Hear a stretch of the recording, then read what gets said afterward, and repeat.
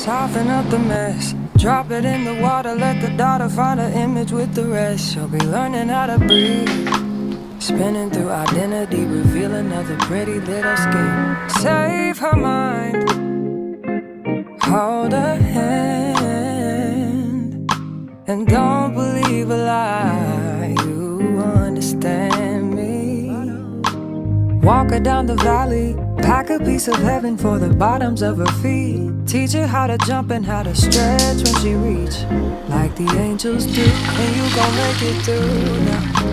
Tell about the healer, greater is the one within and calling us the leader. Teach her how to hold her pretty hand up to the sky, and never wait upon the giver, he'll deliver like a dealer. Take her higher, higher, fly out the valley and the fire. Take her higher, higher, fly up out the valley and the fire. Hi guys, welcome back to a new vlog. I am back in New York and it's been like 2 weeks now, close to 2 weeks that I've been back here, and I have really been so lazy to do anything. I just started working and it's just been making me very lazy and very tired to actually do anything. And then I realized that I really miss school. I really miss school. At least with school I know what to do, I know my routine with school, but I really don't know what to do this summer break. I have watched all movies I can watch and I enjoy watching. So if you guys have any recommendations on movies to watch, please recommend in the comment section. It was raining this morning and I just had to sleep back. I'm sorry, but I just had to sleep back. I have to enjoy my time, my summertime. It was raining and I just said, okay, this is the Lord saying sleep, and I slept. So it's currently 6:30 now. So I actually created a journal. This is a personal journal / monthly journal, and I created this and I'm selling this on Amazon, and the link will be in the description. I created this because someone like me, I have to plan. If I don't plan, I'll be very confused on what to actually do. There's a calendar page, like a calendar to write down what you want to do for each day of the month, and then there is like this blank space. Then this is like a weekly check-ins. Hit the link in the description to get yours. Thank you. I actually wanted to go window shopping because this room is really boring. Like there is nothing in this room that motivates me to get anything done. I just have my table, my bed, and that shelf. That's it. That's all I have in this room. So I wanted to go to Home Depot.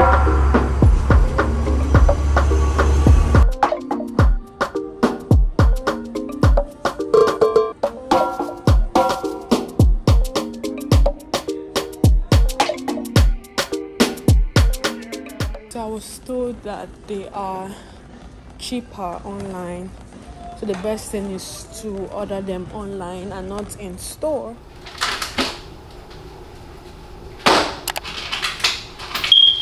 Today I'm making jollof rice with chicken.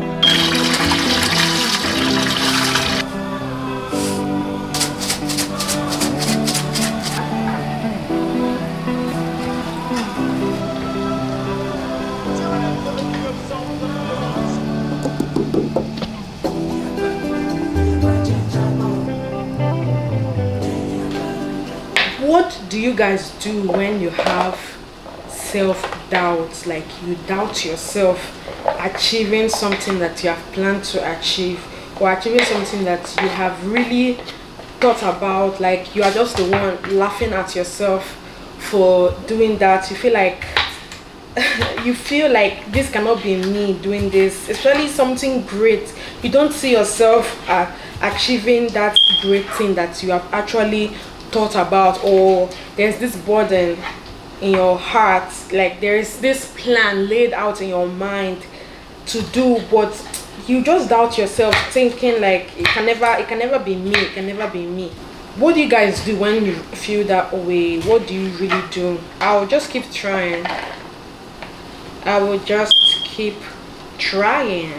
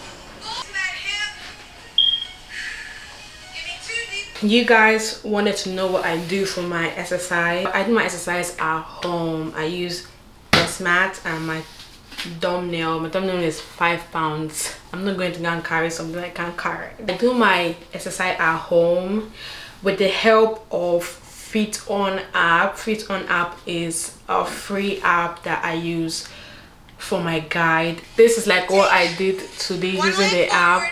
Going to the gym is not realistic for me now because of how busy my schedule is and how busy I am at this point. I just stay at home. I also do run.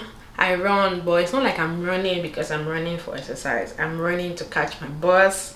So yeah, it's a good form of exercise, and I walk a lot. I do walk a lot. I try to walk.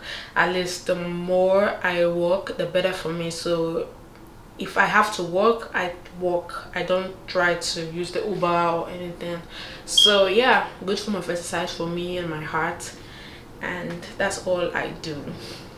So my plan is to learn something this month, to learn a skill this month, something physical. I'm also learning a digital skill.